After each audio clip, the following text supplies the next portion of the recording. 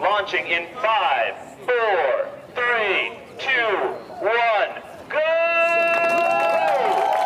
And they're off. 14 solar-powered vehicles racing through 4 states, ending in Bend, Oregon. National and international schools compete in the American Solar Challenge with 2 different classes and a variety of styles and techniques.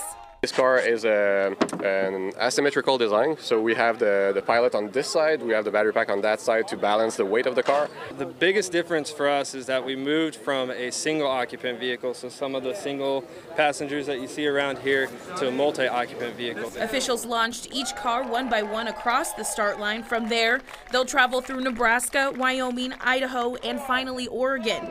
Loosely following the Oregon Trail, it's a 1,700-mile race, all powered by the sun. We are able to get about 1,200 watts of power from that, which is about the equivalent of a toaster oven. We worked on this for like a year on the design side of things, and then we built it for almost 8 months and then tested it for another 4 months.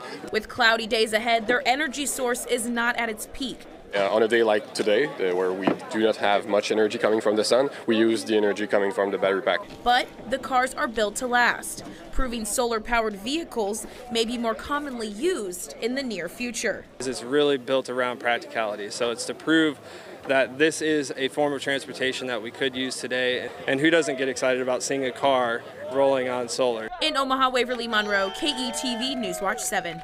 Science in action. Again, the race will end in Bend, Oregon. It honors the 50th anniversary of the National Trail System and 175 years of the Oregon Trail.